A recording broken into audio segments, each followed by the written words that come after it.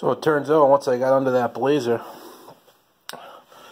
at first I could only see this little one, and then kind of find out, I was looking online, there's another one hidden under there further back, and it kind of looks like that one that would have been on the 2000 that would have been like $700. So it kind of teases you, but turns out this one's worth 200 and that one's 100, so not too bad. And gonna meet up with the guy Bangor today, get some cash. Saturday, need a little cash. Also, this trim piece I've had for a long time. A good friend of mine gave it to me way back, and I've been saving it. Never really wanted to sell it. I just thought it was kind of cool. I was never really going to use it, but it's a nice wall piece, you know. But times get tough. Need cash. So put it online and put it on there for $100. Guy wants it, and turns out he also wants to meet up in Bangor like everyone else. So I've hustled to work out an hour difference. This guy can meet up at 1 o'clock today, and then this guy can meet up at 2. So gonna make the ride in, and gonna meet at Harbor Freight, get a couple things I need there, and hustle a little bit of cash for the day. So I'm gonna load this up and get going.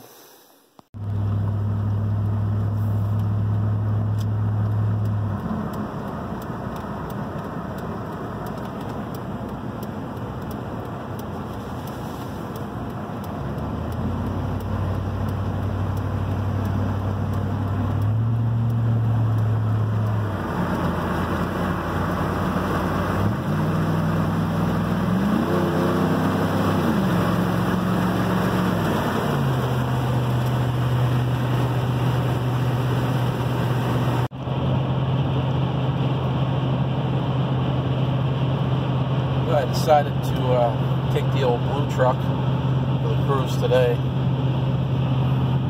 The old high mileage hauler. She's not showing her mileage today. Some days she doesn't. She's a little ashamed of it, but you know, it's the way she goes.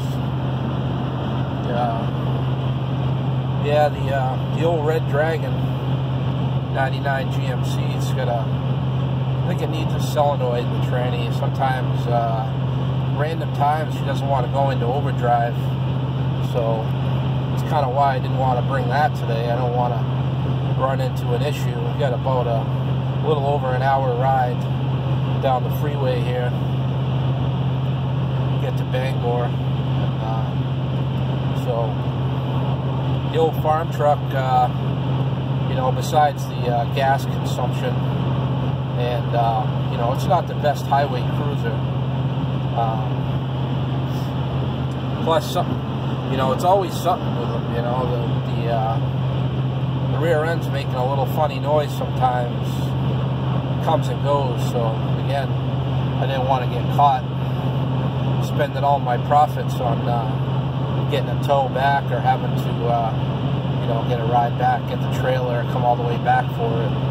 So, just cruising, you know, plus we got the cruise control on.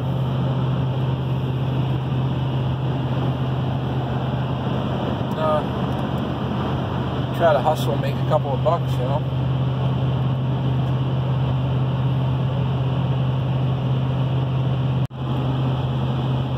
Yeah. You know, I'll admit it, these newer trucks, you know, I say newer, this thing's an 01, but this is a new truck to me. They are comfortable, you know. that extended cab, and you know, you can lean the seat back. You don't get those comforts in the old trucks. You know, they're made for work. You got to sit up straight, and you know, obviously the heat and stuff is a little better than this, and just all around, you know, smoother ride. The seats especially a lot more comfortable for me. I've had some issues with my back. I've had an issue with my back for many years. I had a major incident years ago at the place I worked. Yeah, I was pushing a car out of the snowbank, and another guy was in it. There was a car backed up to the back of that, you know, that I was pushing, and gave it the final push, you know. We got the, you know, how people are always falling down after they push a car out, you know.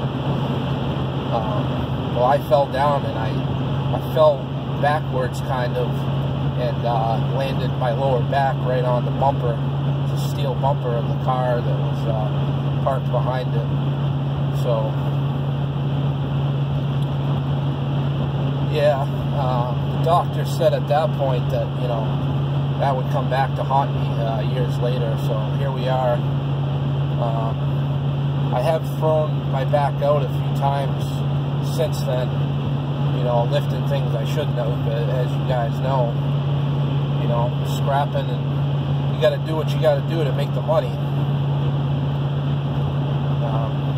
You know, I'd be out there at 2 in the morning sometimes trying to get a boiler in the back of the truck by myself.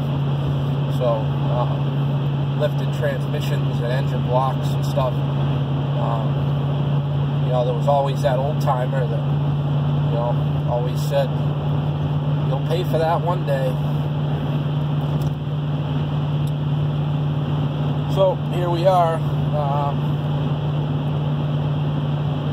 The move that I made to Maine now last year really did me in, having to do everything myself.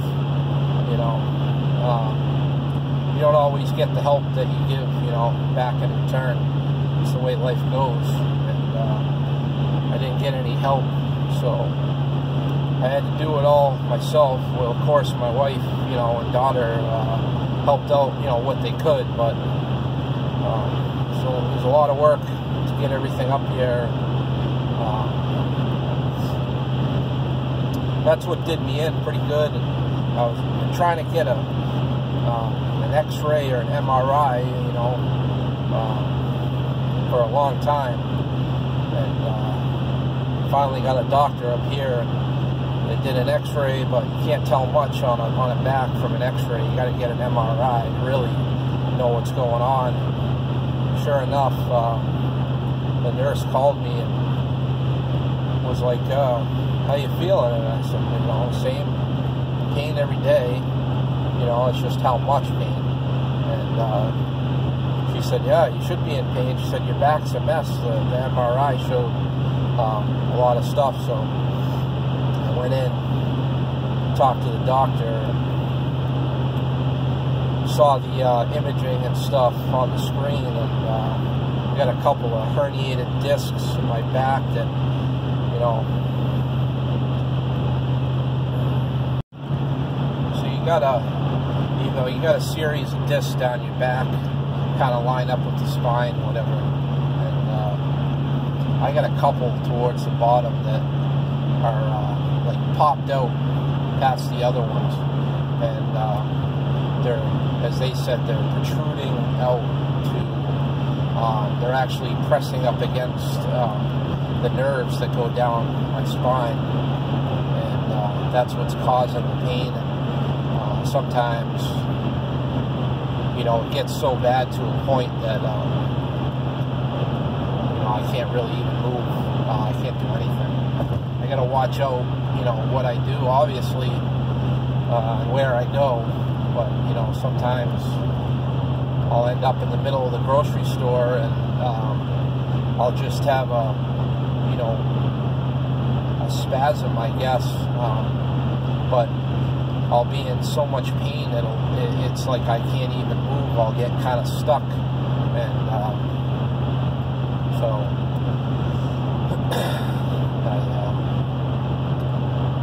I fell 3 times this winter so far on the ice because the way I walk, it's I kind of walk, you walk funny because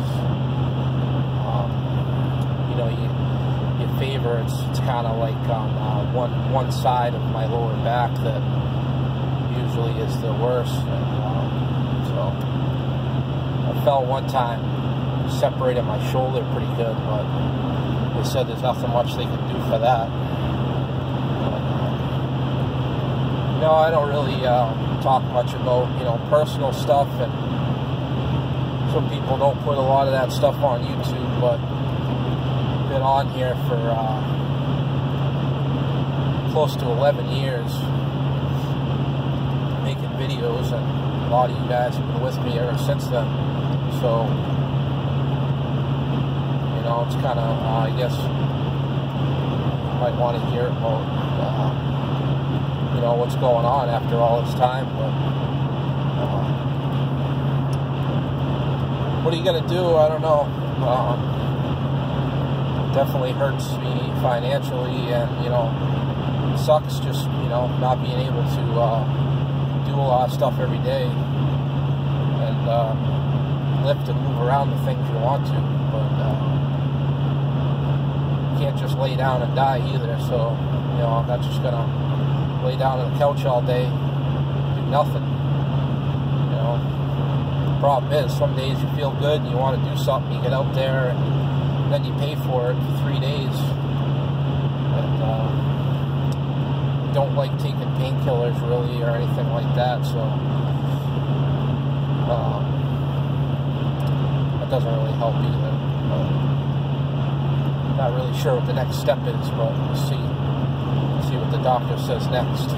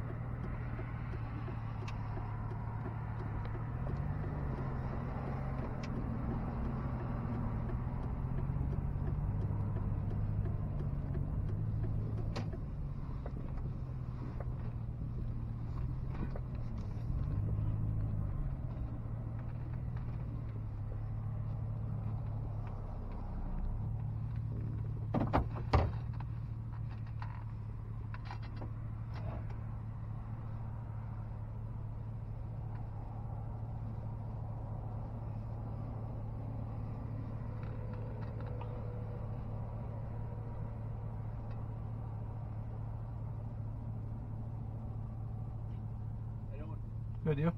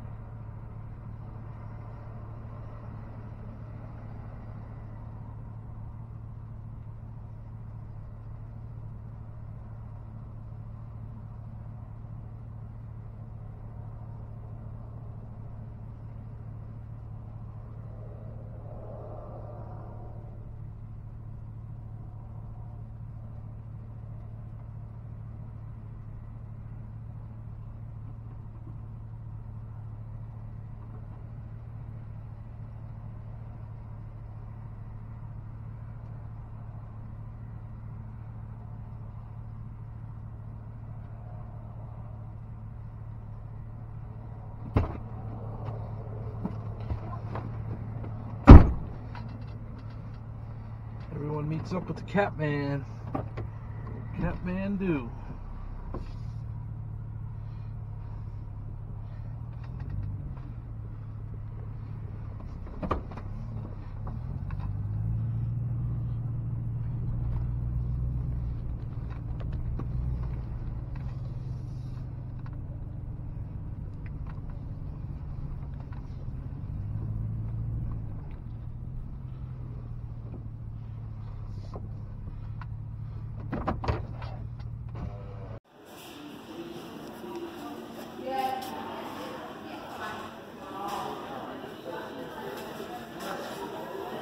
Coming with me.